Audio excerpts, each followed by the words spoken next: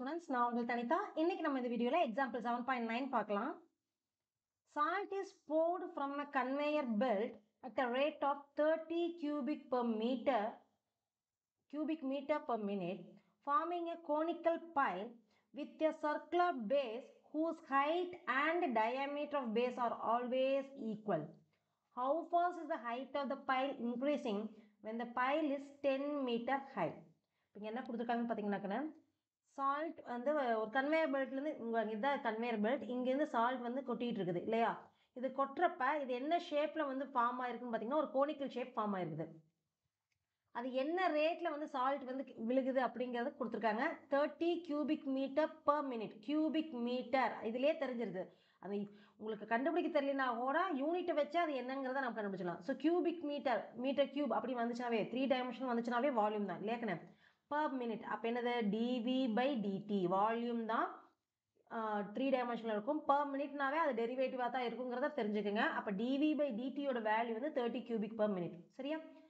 Farming conical file, conical ஷேப்பில் அந்த உப்பு வந்து விழுந்துட்டு இருக்குது. ஓகேவா? வந்து விழுகிறப்ப அது வந்து ஃபார்ம் ஆகிற ஷேப் என்ன ஷேப்னா கோனிக்கல் ஷேப். அது வந்து விழுகிற அந்த வால்யூம் வந்து என்ன ரேட்டில் வந்து விழுகுதுன்னா 30 cubic meter per minute ரேட்டில் வந்து அதோட வால்யூம் இன்க்ரீஸ் ஆகிட்டு இருக்குது. சரியா கண்ணு? With a circular base whose height and diameter of base are always equal. இதுதான் ரொம்ப ரொம்ப இம்பார்ட்டன்ட் கண்ணு. அதாவது அது அந்த உப்பு வந்து விழுகுது இல்லையா, அது விழுகிறப்ப அதோட கோனிக்கல் ஷேப் வந்து அப்படியே பெருசாகிட்டே போகும் இல்லையா கண்ணு? அது என்ன ரேட்டில் இன்க்ரீஸ் ஆகுதுன்னா அதோட ஹைட்டும் டயாமீட்டரும் எப்போவுமே ஈக்குவலாக இருக்க மாதிரி. இப்போ இதுதான் ஒரு கோன் அப்படின்னு எடுத்துக்கிட்டிங்கன்னா இங்கே ஒரு சர்க்குலர் பேஸ் கிடைக்கும் இல்லையா? இதுதான் டயாமீட்டர். பேஸ் வந்து சர்க்குலர் இருக்குன்னா இந்த எண்ட்லேருந்து இந்த எண்ட் வரைக்கும் ட்ரா பண்ணுறது தானே டயாமீட்டர். இந்த டயாமீட்டரும் இந்த ஹைட்டும் எப்போவுமே எப்படி இருக்குன்னு சொல்கிறாங்க? ஈக்குவலாக இருக்குன்னு சொல்கிறாங்க. அது இன்க்ரீஸ் ஆக டயாமீட்டர் எந்த அளவுக்கு இன்க்ரீஸ் ஆகுதோ அதே அளவுக்கு ஹைட்டும் இன்க்ரீஸ் ஆகுது. How fast is the height of the pile increasing when the pile is 10 meters high? So height என்ன ரேட்டில் இன்க்ரீஸ் ஆகுதுன்னு சொல்கிறாங்க. அப்போ dh/dt நம்ம கண்டுபிடிக்கணும். How fast the height of the pile is increasing, என்ன ரேட்டில் ஹைட் இன்க்ரீஸ் ஆகுதுன்னு கண்டுபிடிக்க சொல்கிறாங்க. அப்போ dh/dt நம்ம கண்டுபிடிக்கணும். எப்போனா ஹைட் 10 மீட்டராக இருக்கிற அந்த சமயத்தில் அதோட ரேட் ஆஃப் இன்க்ரீஸ் என்னவா இருக்குது அப்படின்னு கண்டுபிடிக்க சொல்கிறாங்க. ஓகே ஓகேண்ணா? இப்போ கொடுத்துருக்க டேட்டாவில் எடுத்துள்ளது எல்லாம். இப்போ இதுக்கான சொல்யூஷன் பாருங்கள். ஸோ என்ன கொடுத்துருக்காங்க? dv/dt கொடுத்துட்டாங்க. dv/dt is equal to 30 meter cube per minute. ஓகேவா? அதுக்கப்புறம் என்ன கொடுத்துருக்காங்க பார்த்தீங்கன்னா ஹைட் கொடுத்துட்டாங்க. ஹெச்சோட வேல்யூ வந்து 10 மீட்டர் அப்படின்னு கொடுத்துருக்காங்க. அதுக்கப்புறம் என்ன கொடுத்துருக்காங்க? Base diameter of the base are always, அதாவது height and diameter of the base are always equal சொல்லியிருக்காங்க. டயாமீட்டரும் ஹைட்டும் always equal. So டயாமீட்டருங்கிறது twice the radius ஆக்கணும். 2 into r எழுதலாமா? ரேடியஸ் வச்சு எழுதுறப்ப 2 into r எழுதுவோம். இப்போ 2r is equal to hன்னு கொடுத்துருக்காங்க. நமக்கு இங்கே கேட்டிருக்க கொஸ்டின் என்ன கேட்டிருக்காங்க பார்த்தீங்கன்னா how fast is the height of the pile increasing? அப்போ வந்து ஹைட் என்ன ரேட்டில் இன்க்ரீஸ் ஆகுதுன்னு தான் வேணும். சரியா? அப்போ நம்ம இதை வந்து ஒரே வேரியபிளில் நம்ம மாற்றி ஆகணும். நமக்கு வால்யூம் ஆஃப் கோன் நமக்கு ஃபார்முலா தெரியும். வால்யூம் ஆஃப் கோன் எனக்கான v is equal to 1/3 pi r square h. இதுதான் வால்யூம் ஆஃப் கோன் இல்லையா? இதில் ரெண்டு வேரியபிள் இருக்கு பாருங்க. ஆறுங்கிறது ஒரு வேரியபிள், ஹெச்ங்கிறது ஒரு வேரியபிள். இப்போ நம்மளை கேட்கறது என்ன கேட்டிருக்காங்க? dh/dt கேட்குறாங்க. இப்போ dh/dt வேணும்னா எனக்கு ஆரை பற்றி எந்த ஒரு டேட்டாவும் கொடுக்கல, ஆரும் கொடுக்கல, dr/dtயும் கொடுக்கல. அப்போ நம்ம என்ன பண்ணோம்னா இதை ஒரே வேரியபிளாக நம்ம கன்வெர்ட் பண்ணுறதுக்கான க்ளூ இங்கே கொடுத்துருக்காங்க. என்ன கொடுத்துருக்காங்க? டயாமீட்டரும் ஹைட்டும் ஆல்வேஸ் ஈக்குவல் சொல்லியிருக்காங்க. டயாமீட்டருங்கிறது ட்வைஸ் த ரேடியஸ் நமக்கு தெரியும். 2 into r நமக்கு தெரியும். அப்போ டயாமீட்டர் நான் ரேடியஸாக மாற்றிக்கிட்டேன். இப்போ ரேடியஸுக்கும் ஹைட்டுக்கும் இங்கே ஒரு ரிலேஷன் கிடச்சிருச்சாக்கண்ணே. இந்த ரிலேஷன்லேருந்து நான் ரேடியஸை வந்து ஹைட்டாக மாற்ற முடியுமா? எப்படி மாற்றலாம் பாருங்கள். இப்போ 2r is equal to h. அப்போ ஆரோட வேல்யூ என்னன்னு வரும்? h/2ன்னு வருமா? இப்போ எனக்கு ரேடியஸுக்கும் ஹைட்டுக்கும் ஒரு ரிலேஷன் கொண்டாந்துட்டேன். இந்த ரிலேஷனை இந்த ஆருக்கு பதில் நான் ரீப்ளேஸ் பண்ணலாமா? ஆருக்கு பதில் என்ன ரீப்ளேஸ் பண்ணலாம்? h/2ன்னு ரீப்ளேஸ் பண்ணலாம். ஃபுல் அண்ட் ஃபுல் இந்த பக்கம் ஹெச்ங்கிற வேரியபிள் மட்டும் இருக்கும். இப்போ ஈஸியாக நம்ம dh/dt கண்டுபிடிச்சிடலாம். ஓகேவா கண்ணு? இப்போ r is equal to h/2 எப்படி வந்துச்சுன்னு புரியுதா? டயாமீட்டரும் ஹைட்டும் ஆல்வேஸ் ஈக்குவல் சொல்லியிருக்காங்க. இங்கே பாருங்க, height and diameter of the base are always equal சொல்லியிருக்காங்க. அப்போ d is equal to h. d வந்து 2 into rன்னு எழுதலாம். நமக்கு r வந்து ரீப்ளேஸ் பண்ணணும் in terms of hல. அப்போ 2 அந்த சைடு கொண்டு போயிடும். அப்போ r is equal to h/2ன்னு கிடச்சிருது. ஓகேவா? இப்போ நம்ம என்ன பண்ண போறோம்னா இந்த ஆரோட வேல்யூ கொண்டு வந்து அந்த வால்யூமில் சப்ஸ்டிட்யூட் பண்ண போகிறோம். அப்போ v is equal to 1/3 pi r square h. இதுதான் வால்யூம் ஆஃப் கோன். நமக்கு ஆரை வந்து in terms of ஹெச்சாக மாற்றணும். அப்போ என்ன வரும் பாருங்க? 1 by 3 pi rக்கு பதிலா h by 2 substitute பண்ணுங்க. h by 2 the whole square into h. அப்போ என்ன ஆகும் 1 by 3 pi h square by 4 into h ன்னு வருமாக்கனே. அப்போ v is equal to 3 and 4 multiply பண்ணிங்கன்னா 12. So pi by 12 h square into h வந்து h cube ன்னு ஆயிருது. இப்போ இது வரைக்கும் நம்ம வந்து ஃபார்முலாவை தான் ஒரே வேரியபிளாக கன்வெர்ட் பண்ணி வச்சிருக்கோம். நம்ம என்ன டிஃபரன்ஷியேட் பண்ணவே ஆரம்பிக்கல. ஓகேவா, ரெண்டு வேரியபிளாக இருந்தது ஆர் ஹெச்ன்னு ரெண்டு வேரியபிளாக இருந்ததை நம்ம ஒரே வேரியபிளாக கன்வெர்ட் பண்ணியாச்சு. இனிமேல் தான் நம்ம டிஃபரன்ஷியேட் பண்ணி நம்ம தேவையான ஆன்சரை கண்டுபிடிக்க போகிறோம். நம்மளுக்கு என்ன தேவை, டிஹெச் பை டிடி தேவை.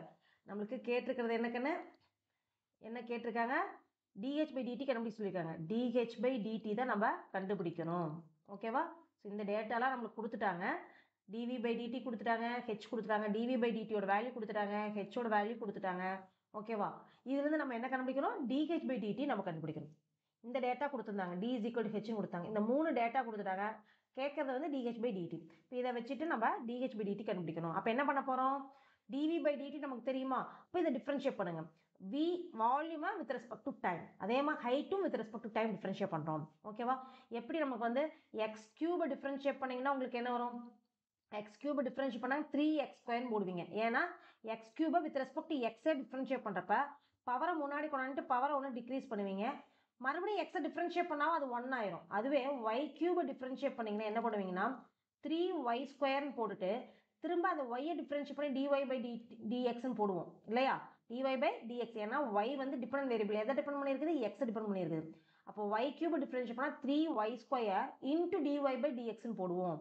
ஓகேவா, அதே மாதிரி இப்போ ஹெச் கியூபை டிஃப்ரென்ஷியேட் பண்ணால் என்ன ஆகும்னு பார்த்தீங்கன்னா எதை வச்சு டிஃப்ரென்ஷியேட் பண்ண போகிறோம், டீயை வச்சு டிஃப்ரென்ஷியேட் பண்ண போகிறோம். ஸோ ஃபஸ்ட்டு வால்யூமை டிஃப்ரென்ஷியேட் பண்ணால் டிவி பை டிடி அது நமக்கு தெரியும். பை பை 12ங்கிறது கான்ஸ்டன்ட், அது வேரியபிளோட ப்ராடக்ட்ல இருந்திருக்காது, அதை அப்படியே வச்சுக்குவோம். இப்போ இந்த ஹெச் கியூபை மட்டும் டிஃப்ரென்ஷியேட் பண்ண போகிறோம். இந்த ஹெச் கியூபை டிஃப்ரென்ஷியேட் பண்ணால் பவரை முன்னாடி கொண்டுட்டு பவர்லேருந்து ஒன்று டிக்ரீஸ் பண்ணணும். அதுக்கப்புறம் என்ன பண்ணணும், பவரை முன்னாடி கொண்டோம்னா 3, பவர்லேருந்து ஒன்று டிக்ரீஸ் பண்ணோம்னா ஹெச் ஸ்கொயர். அகைன் அந்த ஹெச்சை with respect to time differentiate பண்ணணும். அப்போ என்ன வரும், டிஹெச் பை டிடின்னு கிடைக்கும். ஓகேவாக்கண்ணா, இந்த 3யும் 12ம் கேன்சல் ஆச்சுன்னா இங்கே 4. இப்போ நமக்கு என்னெல்லாம் டேட்டா தெரியும், டிவி பை டிடி வேல்யூ கொடுத்துட்டாங்க. என்ன கொடுத்துருக்காங்க, டிவி பை டிடியோட வேல்யூ பாருங்கள் 13 கொடுத்துருக்காங்க, ஹெச்சோட வேல்யூன்னு கொடுத்துருக்காங்க 10 கொடுத்துருக்காங்க. ஸோ இந்த டேட்டாவெல்லாம் நம்ம சப்ஸ்டியூட் பண்ணோம்னா ஈஸியாக டிஹெச் பை டிடி கண்டுபிடிச்சிடலாமா. இப்போ இங்கே பாருங்கள் டிவி பை டிடிக்கு பதில் 30 சப்ஸ்டியூட் பண்ணியாச்சு. இங்கே பை பை 4 அப்படியே இருக்குது. ஹெச்சோட வேல்யூ 10 ஆகனே, அப்போ 10 ஸ்கொயர், 10 ஸ்கொயர் என்ன 100 ஆயிரும் இன்டூ டிஹெச் பை டிடி. ஓகேவா, இப்போ இதில் ஒரு 0 கேன்சல் ஆயிருமா.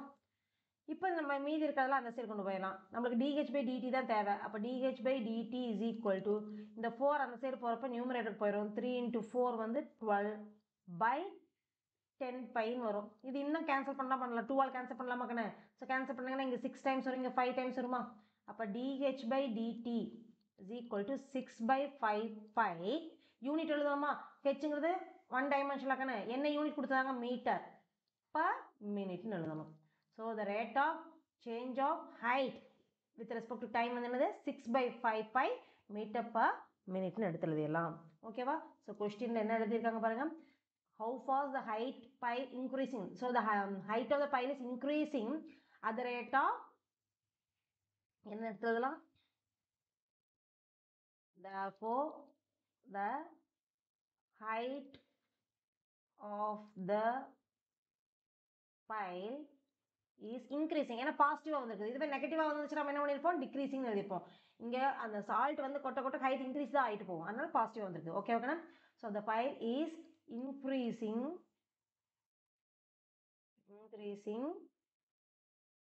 at the rate of 6 by 5 pi meter per minute. So this is our required answer. Thank you students.